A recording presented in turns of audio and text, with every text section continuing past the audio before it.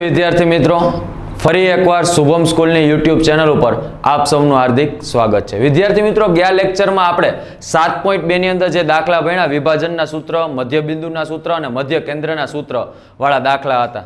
તો એ જ રીતે હવે એમાં આગળ વધીએ તો રકમમાં આપેલું છે કે જો 1 2 4y x6 અને 3 5 એ એક સમાંતર બાજુ ચતુષ્કોણના क्रमिक शिरोबिंदुओ होय એટલે કે એક સમાંતર બાજુ મેં ચતુષ્કોણ લીધો અને એના ક્રમિક શિરોબિંદુ એટલે A B C D મેં એને કંઈક નામ આપી દીધા એટલે આ A ના યામ, આ B ના, આ C ના અને આ D ના યામ આપણે ચારેયના યામ આપેલા છે।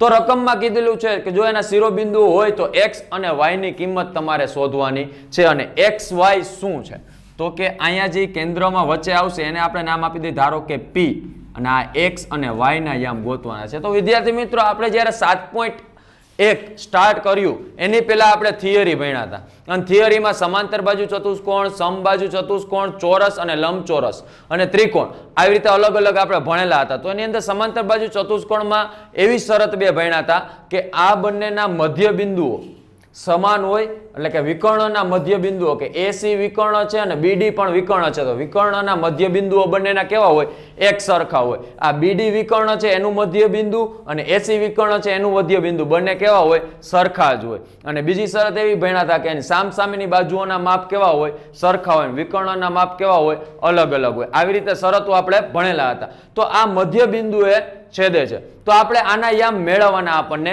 કીધા છે। તો એ યામ કઈ રીતે મળશે તો આપણે જોઈએ અહીંયા વિકર્ણ આપણી પાસે બે છે, એક AC છે અને બીજો વિકર્ણ BD છે। તો AC નું મધ્ય બિંદુ કોણ છે P અને BD નું પણ મધ્ય બિંદુ કોણ છે P। તો બંનેના મધ્ય બિંદુ P જ છે મતલબ બંનેના માપ કેવા છે સરખા છે એટલે કે બંને વિકર્ણના મધ્ય બિંદુઓ કેવા હોય સરખા હોય। એટલે આપણે લખશું કે AC નું મધ્ય બિંદુ અને BD નું મધ્ય બિંદુ બે વચ્ચે શું કરશું બરાબર, કારણ કે બંનેના મધ્ય બિંદુઓ કેવા હોય સમાન હોય। તો AC નું મધ્ય બિંદુ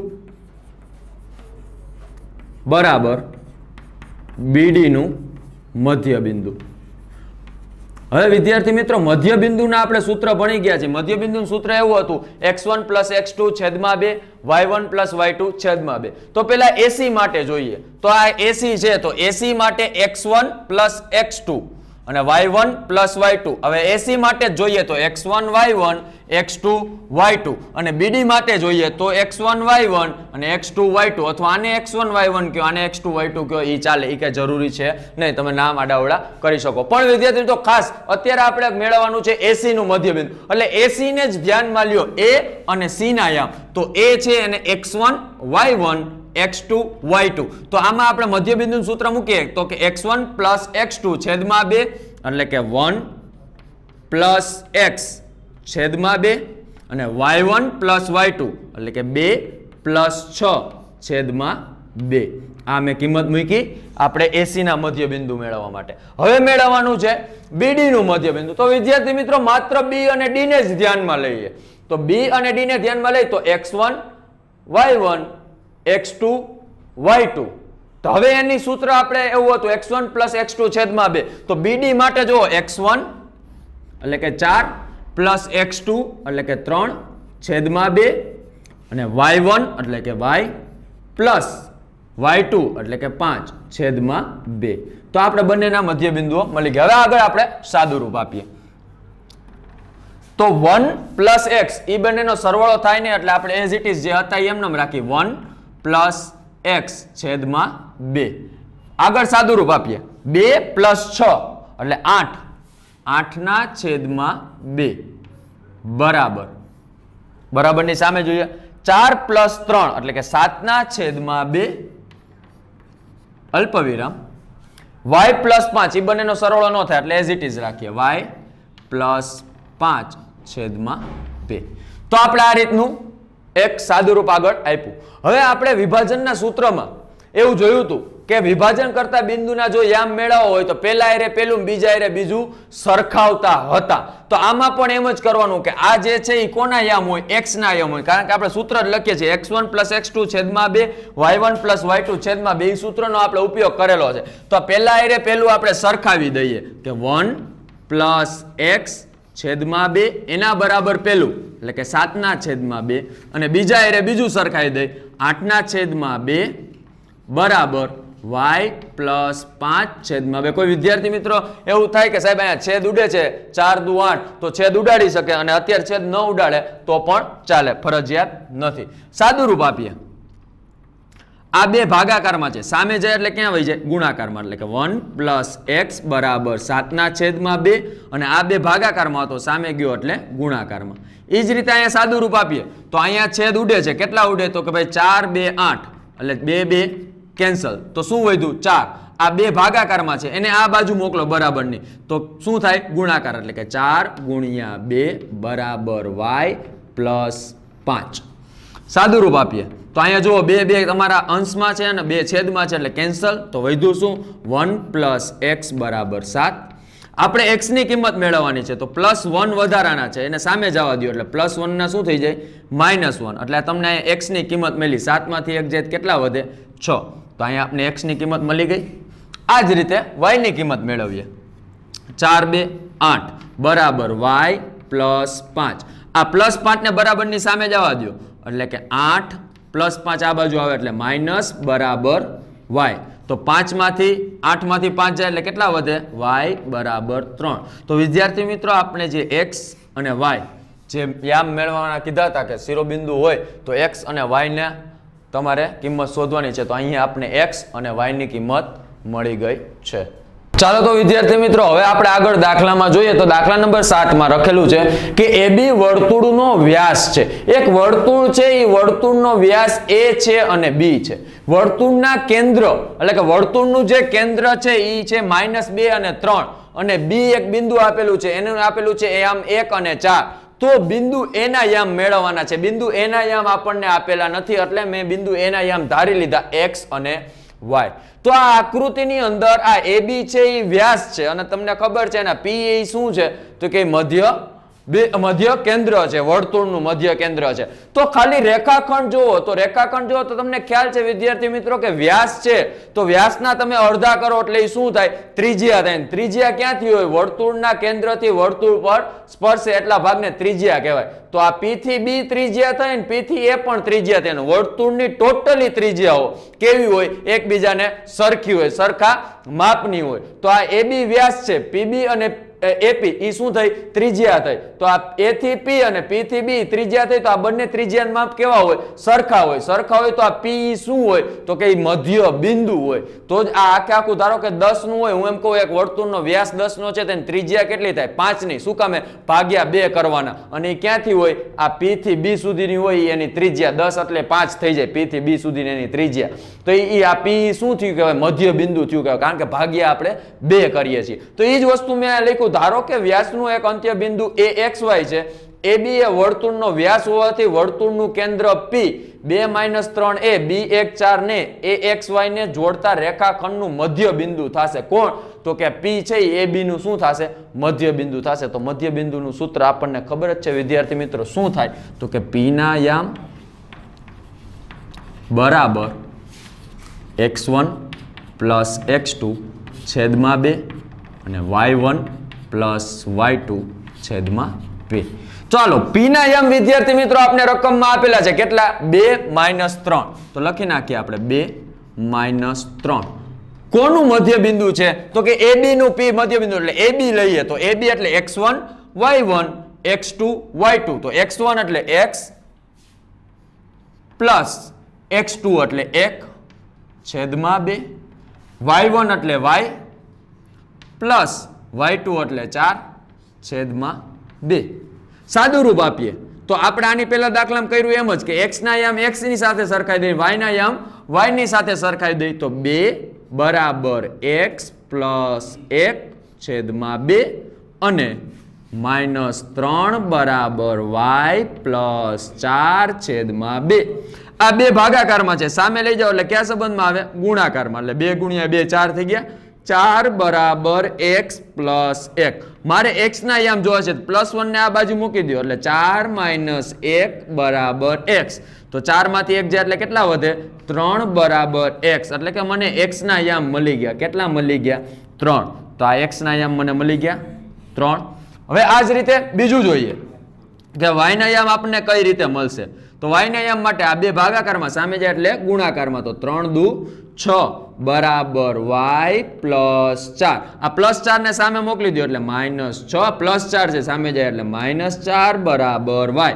બેની નિશાની કેવી આવી વિદ્યાર્થી મિત્રો? સરખી. તો સરખીનો શું કરવો પડે? સરવાળો. તો 6 ને 4 10 અને મોટા પદની નિશાની બરાબર y. તો અહીંયા આપણને y ના પણ યામ મળી ગયા. કેટલા મળ્યા? તો કે ભાઈ -10. તો x ના યામ મળી ગયા અને y ના યામે મળી ગયા. કેટલા? તો કે 3 અને -10. વિદ્યાર્થી મિત્રો દાખલો સાચો છે ખોટો છે જોઈએ આપણે. કરવાનું નથી આ તમારે, પણ સાચો છે ખોટો આપણે ચેક કરીએ. હવે આ p બિંદુના યામ, અહીંયા b બિંદુના યામ આપણને આપેલા હતા રકમમાં 1 અને 4 અને એ બિંદુના યામ તમે વિદ્યાર્થી મિત્રો મેળવા કેટલા આવ્યા? 3 અને -10. લખી નાખી 3 અને -10. અને ધારો કે આપને p ના યામ ખબર નથી, રકમમાં આપેલા છે પણ અત્યારે જવાબ આવ્યો તો આપણે જોઈએ કે p મધ્ય બિંદુ છે. તો આમાં જેટલા રકમમાં યામ એને આપ્યા હતા 2 - 3 ઈ જ આવે છે કે નહીં ચેક કરીએ આપણો જવાબ સાચો છે કે ખોટો. તો p ના યામ મેળવવા શું કરવું પડે? x1 + x2 છેદમાં 2 એટલે કે 3 + 1 એટલે કે 4 છેદમાં 2 અને -10 + 4 છેદમાં 2. 4 ભાગ્યા 2 કરો એટલે 2 અને -10 + 4 નિશાની અલગ અલગ ને અલગ અલગ નિશાનીની શું કરવી પડે? બાદબાકી. તો બાદબાકી કરીએ તો બાદબાકી કેટલી આવશે? આની બાદબાકી -6 અને છેદમાં તો 2 હતા જ. -6 ભાગ્યા 2 કરો એટલે કેટલો આવ્યું? -3. તો આ કોના યામ મળ્યા? તો કે મધ્ય બિંદુના યામ મળ્યા. એટલે p મધ્ય બિંદુ. તો જોવો જી આપણે રકમમાં 2 અને 3 મધ્ય બિંદુ કીધું તું, વર્તુળનું કેન્દ્ર, અને ઈ જ આવ્યું. મતલબ આપણે જે આ એના યામ મેળવ્યા છે 3 અને -10 ઈ જવાબ આપણો સાચો છે. ચેક કરવું હોય તો આ રીતે ચેક કરી શકાય. ધારો કે હેતુલક્ષીમાં પૂછે તો હેતુલક્ષીમાં પણ આવું પૂછી શકે, કારણ કે હેતુલક્ષીમાં પૂછે તો આવું તમારે કઈ લખાણ ને આવી રીતે વ્યવસ્થિત દાખલો ગણવાનો ન થાય. તમારે રફલી વર્ક આટલું ખાલી કરવાનું થાય. હેતુલક્ષીમાં પૂછે તો આના યામ ગોતવાના કીધા હોય અને આ બંનેના યામ આપેલા હોય તો પણ હેતુલક્ષીમાં આ વસ્તુ પૂછી શકાય અથવા MCQ માં પણ આ વસ્તુ પૂછી શકાય. ચાલો વિદ્યાર્થી મિત્રો હવે દાખલા નંબર 8 માં જોઈએ. તો એની રકમ આપેલી છે કે જો a અને b અનુક્રમે એટલે કે a ના યામ -2 અને b ના યામ 2 - 4 હોય, જેથી AP બરાબર 3/7 AB થાય. AP એટલે કેટલું થાય? તો કે આ AB જેટલું છે ને એને 3 વડે ગુણવાનું, 7 વડે ભાગો ને એટલું આ ખાલી AP થાય. પણ એમ આપને પ્રોપર કાંઈ કીધું નથી. અને બિંદુ P રેખાખંડ AB ઉપર આવેલું છે. મેં અહીંયા દર્શાવેલું છે તમને આકૃતિમાં કે બિંદુ P રેખાખંડ AB ઉપર ક્યાંક આવેલું છે. તો P ના યામ મેળવવાના છે. તો આ P છે એ વિભાજન કરતું બિંદુ થયું. P શું થયું? વિભાજન કરતું બિંદુ. તો P નું વિભાજન કરતું બિંદુ હોય તો તમને તરત જ લાઈટ થાય સાહેબ વિભાજન કરતું બિંદુ હોય તો સૂત્ર ડાયરેક્ટ લાગે કે P ના યામ બરાબર mx2 + nx1 છેદમાં m + n અને my2 + ny1 છેદમાં m + n. તો આપણે એનો ઉપયોગ કરીએ. ચાલો એ સૂત્રનો આપણે સૌપ્રથમ આપણે એનો ઉપયોગ કરીએ. તો P ના યામ મેળવવાના કીધા છે આપણને, એટલે કે P ના યામ બરાબર mx2 + nx1 છેદમાં m + n અને બીજું છે my2 + ny1 છેદમાં m + n. તો વિદ્યાર્થી મિત્રો આની અંદર આપણે કિંમત મૂકી દઈએ એટલે આપણે જે વિભાજન કરતું રકમમાં કીધું છે કે P ના યામ ગોતો અને P શું છે? વિભાજન કરતું બિંદુના યામ છે. હવે દાખલો કઈ રીતે ગણવો ને એ જ હું તમને અત્યારે શીખવાડું છું કે દાખલામાં ખબર કેમ પડે કે સાહેબ આમાં શું કરવાનું, કઈ રીતે દાખલો ગણવાનો. તો તમે ખાલી રકમમાં વાંચીને જુઓ તો આપણે રકમમાં કીધું P ના યામ ગોતવાના, આકૃતિ દોરી તો આ P શું થયું? વિભાજન કરતું બિંદુ. રકમમાં કીધું નથી મધ્ય બિંદુ છે તો મધ્ય બિંદુ સૂત્ર મુકત, એટલે આપણે કીધું છે વિભાજન કરતું બિંદુ, એટલે આપણે ડાયરેક્ટ વિભાજન કરતું બિંદુ છે એટલે વિભાજનનું આપણે સૂત્ર મૂક્યું. તો મારે P ના યામ મેળવવા હોય તો અહીંયા મારે આ બધાની કિંમત મૂકવી પડે. તો બધાની કિંમત મૂકવામાં x1 y1 x2 y2 મને આપી દીધા છે, પણ m અને n, m એટલે આ AP અને n એટલે PB, ઈ કેટલા છે? આપેલા નથી. તો ઈ તમને આપેલા જ નથી m અને n. તો તમે એની કિંમત કેવી રીતે મેળવશો? કિંમત મેળવવા વગર એની કિંમત આમાં m અને n મૂકો તો જ જવાબ આવે. તો એવું તો કાંઈ આપેલું નથી, પણ m અને n નથી આપેલું, પણ એના માટે તમને આ વસ્તુ આપેલી છે કે AP બરાબર 3/7 AB થાય. આપણે આની પેલા વિભાજનના સૂત્રમાં જોયું હતું કે P એ AB નું a તરફથી વિભાજન કરીએ તો AP ના છેદમાં PB બરાબર k ના છેદમાં 2k. એટલે કે કેન્સલ થઈ ગયા એટલે 1/2 લખ્યું હતું. આની પેલા દાખલો જે ગણ્યો તો બીજો દાખલો એમાં એવું લખ પેલા દાખલામાં તો જેમ આપેલા હતા 2:3 પણ બીજા દાખલાની અંદર 7.2 માં બીજો દાખલો છે તો એમાં ગુણોત્તર પ્રમાણ આપણે લીધું હતું કે એપી ના છેદમાં પીબી. તો આમાં એપી અને છેદમાં પીબી તો એપી આર્યું પણ પીબી ની જગ્યાએ એબી આપેલું છે. તો આપણે એને ફેરફાર કઈ રીતે કરીએ જોઈજો. આ એપી છે, આ 7 ભાગાકારમાં સામે લઈ જાઓ એટલે ગુણાકારમાં 7 એપી બરાબર 3ab.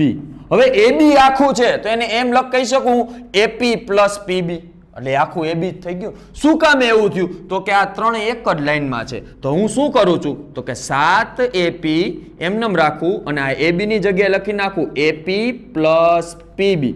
આવું હું શું કામે કરું છું તો કે આપને રકમમાં આપેલું છે કે એ ડેશ પી ડેશ બી આ ત્રણે એક જ લાઈનમાં છે જો.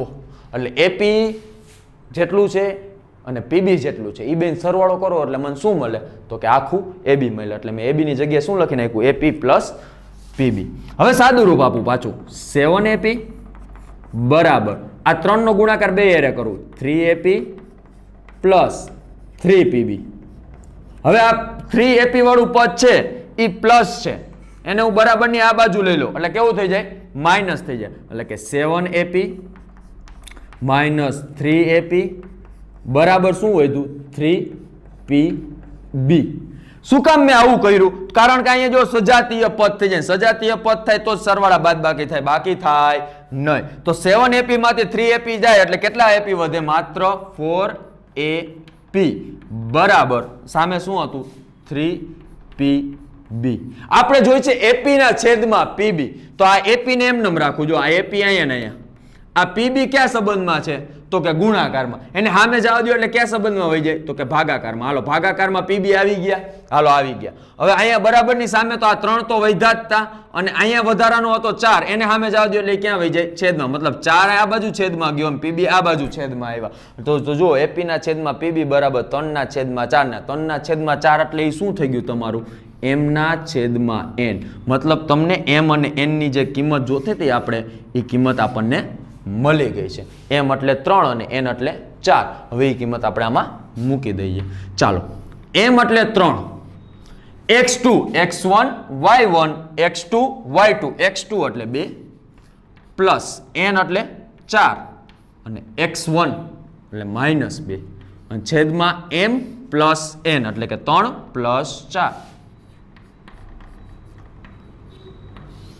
y ના યામ માટે જોઈ તો m એટલે તો ખબર જ છે 3 y2 x1 y1 x2 y2 એટલે -4 પ્લસ n એટલે 4 અને y1 એટલે -2 અને છેદમાં 3 પ્લસ 4. આગળ હજી સાદું રૂપ આપીએ 2 ગુણ્યા 3 એટલે કે 6 અને 4 ગુણ્યા 2 એટલે 8 પ્લસ માઇનસ છેદમાં 4 ને 3 7. એ જ રીતે અહીંયા સાદું રૂપ આપીએ 4 તેરી 12 પણ કેવા માઇનસ ને 4 દુ 8 પણ કેવા માઇનસ ને છેદમાં 4 ને 3 7. હજી સાદું રૂપ આપીએ 6 માંથી 8 નો જાય અથવા એવું વિચારો કે આ બંને નિશાની અલગ અલગ છે ને અલગ અલગ ની શું કરવી પડે બાદબાકી કરવી પડે. તો 8 માંથી 6 જાય એટલે કેટલા વધે 2 પણ કેવા મોટા પદની નિશાની એટલે કે -2 અને છેદમાં 7. એ જ રીતે અહીંયા બંનેની સરખી નિશાની સરખીનો સરવાળો અને મોટા પદની નિશાની એટલે કે -20 છેદમાં 7. તો આ મળ્યું એ શું મળ્યું આપણને તો કે પી ના યામ. તો પી ના યામ તો આપણે મેળવવાના હતા અને આપણને મળી ગઈ કોના યામ મળ્યા પી ના જ યામ મળી ગયા. તો વિદ્યાર્થી મિત્રો દાખલો કઈ રીતે ગણવો એ તમને ફરીથી હજી એકવાર સમજાવી દઉં. રકમની અંદર આપેલું છે કે એ અને બી અનુક્રમે -2 અને 2 -4 હોય કે જેથી એપી બરાબર 3/7 AB થાય તો બિંદુ પી રેખાખંડ AB પર આપેલું છે એટલે રેખાખંડ AB દોરેલો છે એમાં બિંદુ પી ક્યાંક આપેલું છે ક્યાં આપેલું છે આપણને ખબર નથી અને પી ના યામ મેળવવાના છે. તો આ પી આપેલું છે મધ્યબિંદુ આપ્યો તો ડાયરેક્ટ મધ્યબિંદુનું સૂત્ર મૂકત પણ આપણને ખબર જ નથી ક્યાં આપેલું છે પણ પી આપેલું છે એટલે આપણે લખી નાખ્યું એટલે આપણે વિભાજનના સૂત્રનો ઉપયોગ કરી. તો વિભાજનનું મેં સૂત્રનો ઉપયોગ કરું છું એટલે મેં એ વિભાજનનું જે સૂત્ર લખ્યું તો એમાં મને x1 x2 y1 y2 ની કિંમત તો મને મળી જાય આકૃતિ ઉપરથી પણ એમ અને એનની કિંમત ના મળે. અને એમ અને એન આપણે વિભાજનના સૂત્રમાં કોને કહીએ છીએ તો કે એપી હોય અને પીબી. એપી છે ને એમ કહીએ છીએ અને પીબી ને શું કહીએ છીએ એન કહીએ છીએ. મતલબ એપીના છેદમાં પીબી થવું જોઈએ. તો આપને જે આ આપેલું છે રકમની અંદર એનો મેં ઉપયોગ કર્યો. એબી એટલે એપી પ્લસ પીબી લેખા. એપી નો સરવાળો અને પીબી નો સરવાળો કરો એટલે આખું કોણ મળી જાય એબી મળી જાય. એટલે મેં એબી ની જગ્યાએ એપી પ્લસ પીબી લખી નાખ્યા. હવે આ 3 નો ગુણાકાર એપી હારે કર્યો અને 3 નો ગુણાકાર પીબી હારે પણ કર્યો. બંને હારે 3 નો ગુણાકાર કર્યો. હવે 3AP વાળા પદને મેં સામે જવા દીધું એટલે એ બંનેની બાદ બાકી થઈને 4AP થઈ ગયા. એટલે એપી ના છેદમાં હું પીબી લઈ આવ્યો એટલે 3 ના છેદમાં મને 4 મળ્યું. ની કોની કિંમત મળી એમ અને એન ની કિંમત મળી ગઈ. અને બાકી એમ અને એન ની કિંમત આપણે આમાં મૂકી દઈએ એટલે તમારો જવાબ પી ના યામ જે હતા તે મળી જશે.